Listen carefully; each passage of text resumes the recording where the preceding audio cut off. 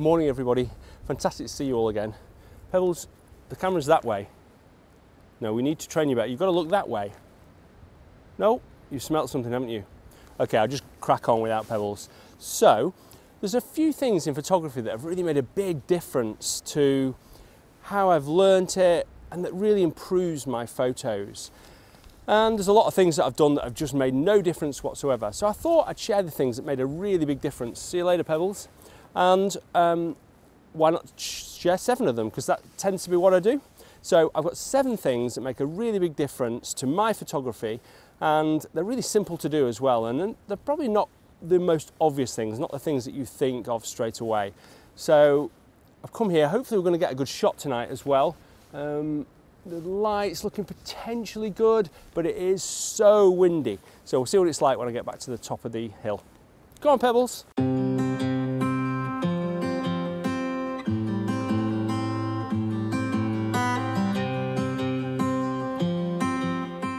Okay, point number 1 is all about planning. So before you actually get to the location, you've got to plan, and it's something that I didn't used to do very well, but I feel I do it a lot better now. So let me go back a few hours and show you how I planned for this trip. So if all's gone well with the video, I've just been told to come back here and tell you about planning. So I am planning at the moment the trip to the cloud, which is near me. And there's 4 things that I go about doing when I'm planning a trip. So the first one is research. So I research the location. In this case, I know it really well, but I actually looked back at some of my old photos from there and just looked at them, and I thought, is there any particular thing that I could change or shoot differently? So, you know, just doing that type of research is good as well. The next one is light, so understand the light, and there's lots of different tools for doing that. I use obviously weather apps to find out when the sun's going to rise and fall, etc. But there's 2 really useful tools, which is TPE 3D, which is an app that I have on my phone.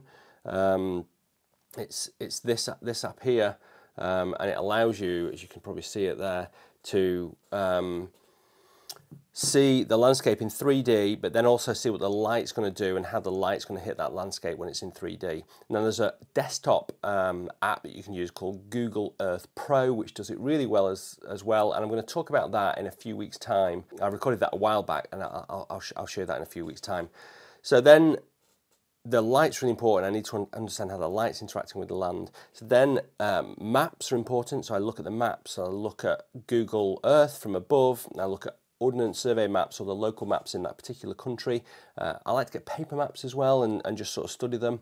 And then the final thing is the weather, and just check what the weather's going to be like. And I don't get put off by bad weather, but I like to know what the weather's going to be, because that might change my research, and I might sort of iterate that a little bit.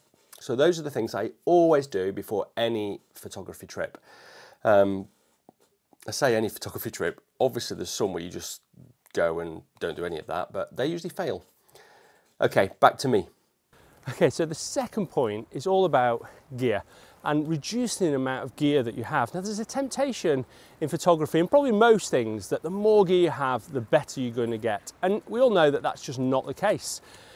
And if you just look, you know, at the shots that I've taken now with my iPhone or my Google Pixel, I'll just show some shots now. You can see that these are amazing images, and it just proves that it's not what gear you've got, but when you've got that gear, because it's when you've got that gear that's more important. So, you know, if you take like a grad filter and a big filter kit, and then you have a big, massive tripod rather than a lightweight one like this, even this one's probably too big, then you're going to spend a long time setting all that gear up, messing with it, and probably miss the actual shot. What you're better doing is just taking a camera, just hand holding it, just maybe having one lens, and then really thinking about, you know, just the composition, the location you're in. Pebbles, what on earth have you done? No, that's not, I've not even got a towel. That's not even funny. But always take a towel with you. Anyway, on to the third point. And whilst we're on gear, it's not just about functionality in a camera, the settings, the megapixels, but it's usability. It's how, you know, that tool sort of fits in your hand, how light it is. And that's what's going to make you use it more, and it become a less of a burden to use and allow you to capture the shot better. When you came over, my heart was on its way out. Okay, the third thing is all about shooting in different directions. It's amazing just how different the light can be or the sky can be when you shoot in different directions. So we were in Norway, and where the sunset, you know, I'd usually shoot with the sunset probably about 30 degrees either way. But we were shooting with the sun behind us because it was lighting up the snow. But then when the sun went down about 90 degrees to where the sun went down, it just glowed this amazing colour. And by thinking about that and thinking about those different directions can make a really big change to your photography. Also in woodland photography, I've talked about this before, but if you are shooting with the sun behind you, then you're going to get shadows on the trees, and you want to sort of get rid of those shadows on the trees. So if you shoot into the sun in woodland, I'd probably advise going in woodland in fog, but if you are to shoot in the sunlight, which you can get good shots, then shooting into the sun can completely change it. You know, shooting just directly or just shooting in different directions can make such a big difference. I can't stress that enough. Okay, we're going to get into the wind soon, but we've got some good light.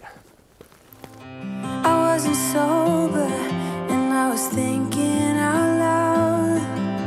I spoke of your bravery, your wit and audacity. Okay, the third point is coming out whatever the weather, because as you can see it's super windy at the moment, but that is what creates this amazing weather. You know, you can see we've got some stunning light over in the distance in the valley there, we've got some amazing clouds, and hope you can hear me because it's so windy at the moment. But this is what creates stunning images. Just look at these images that I've taken in weather similar to this, and it makes such a big difference. Now, it's sometimes hard to get out in that weather, but how many times have you looked through your window, sat at home, when the weather's not been great, you decided not to get out, and then just as the sun's setting, you get this amazing shot through your window, but there's no composition. So you've got to be out, you've got to get out. If you don't get out, you're never going to get a shot. Of coming over and letting go of it all.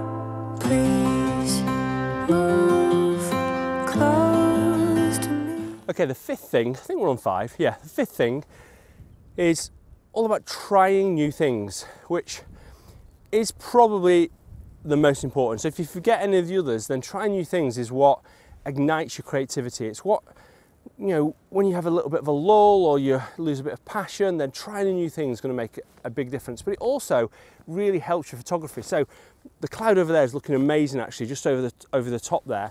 But rather than just take the scene, what I want to do is just try and maybe get these heathers in out of focus and try some sort of shallow depth of field landscape photography. I don't often do that, so I'm going to try it. Okay, so what I'm going to do is, I've got the scene over there, but there's not great foreground. So, in fact, there's no foreground really. It's quite messy. I could shoot the mid-ground, and I've got a shot of that, which is reasonably okay, and just wait for the light. But what I'm going to try and do is shoot through the heather when Pebbles moves out of the way. Pebbles, no, Pebbles, no, out. So what I'm going to do,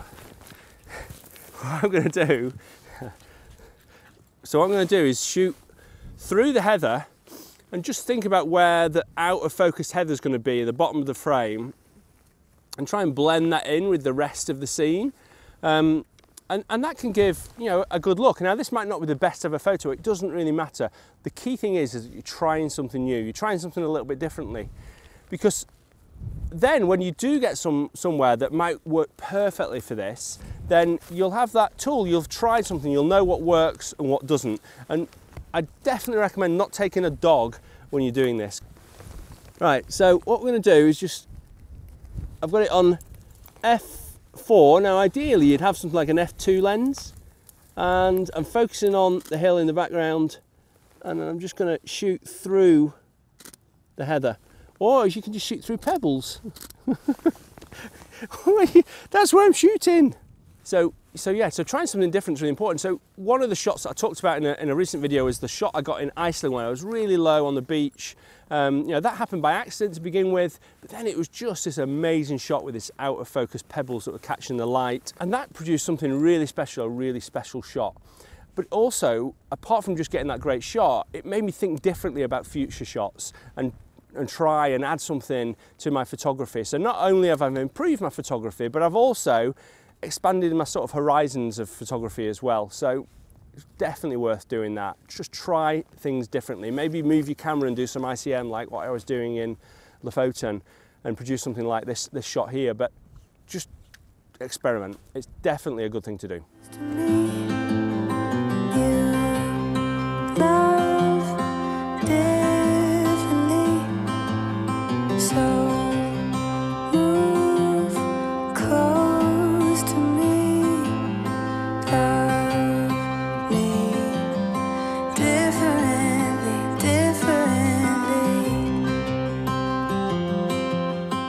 In this case, the thing that was a bit different was just pet photography and just trying shooting pebbles in this amazing light. So I thought I couldn't find a good landscape shot, so I just sort of took my time and, you know, just took it in and took a shot of pebbles, because sometimes you've just got to do different things.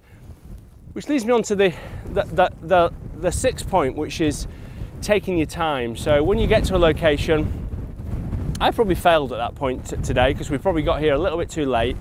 But when you get somewhere, you need to take your time. You need to be able to take the location in, understand how the light's falling on the location. I've said it so many times before, but you need to get there many hours before you're going to be doing the shoot, especially if you're going somewhere really special.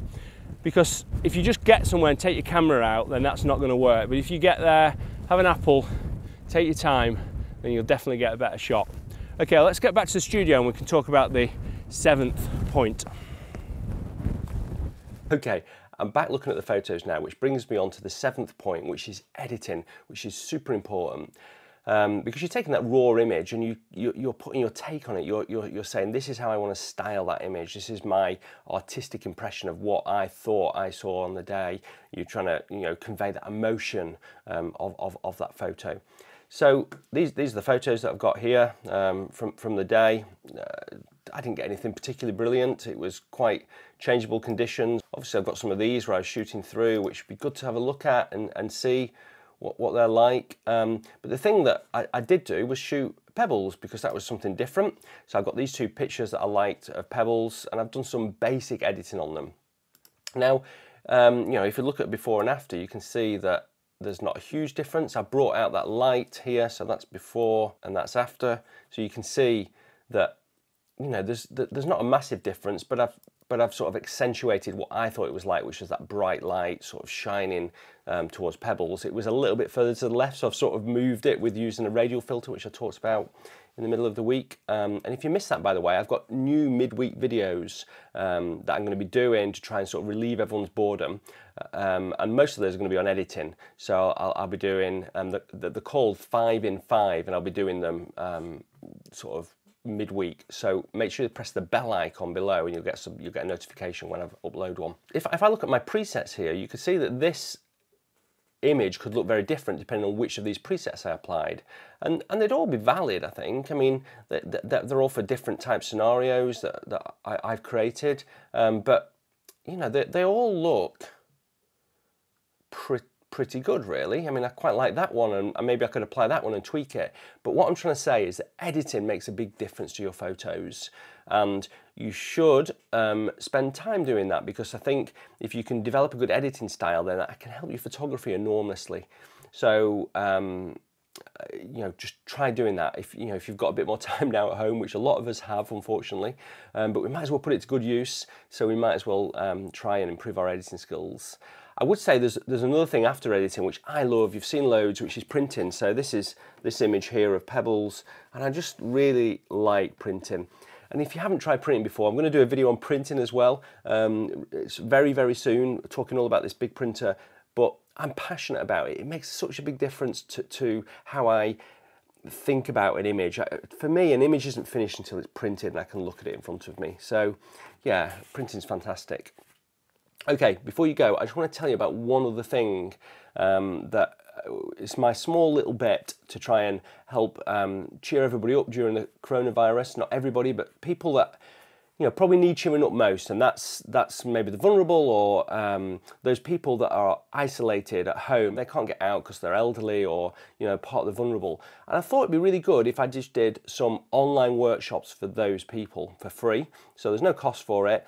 Now, I haven't got unlimited time, but if you look at the link below, there's going to be some dates next week. I'm going to try and do them every day. So now, if there's not any at the moment, then there will be more launch, so don't worry about it too much. And I'm going to have 8 on each so that I can have sort of a bit of a one-to-one when we're talking to you as well. But I would appreciate it if you're not part of that group of people, then you don't just take up the spots. But maybe if you know somebody that is, then you tell them about it, and then they can get something out of it, and then I can maybe help their photography, or if nothing else, it's just somebody chatting to them online. I'll do it through YouTube, so it'll still be done through YouTube, but there'll be a link that I send out to those people when they're booked on. They'll be able to use that link and they'll be able to see me and interact with me through YouTube as well, using the YouTube chat feature. So hopefully that'll work, yeah, I think we should all help each other out. It's a time now to be together as one and try and fight this nasty virus, and I'm sure we can. Okay, thanks ever so much for watching. And one other thing, my book, there's still time to get the booking if you haven't got it, link below. Okay, thanks ever so much for watching, and until next Sunday, bye.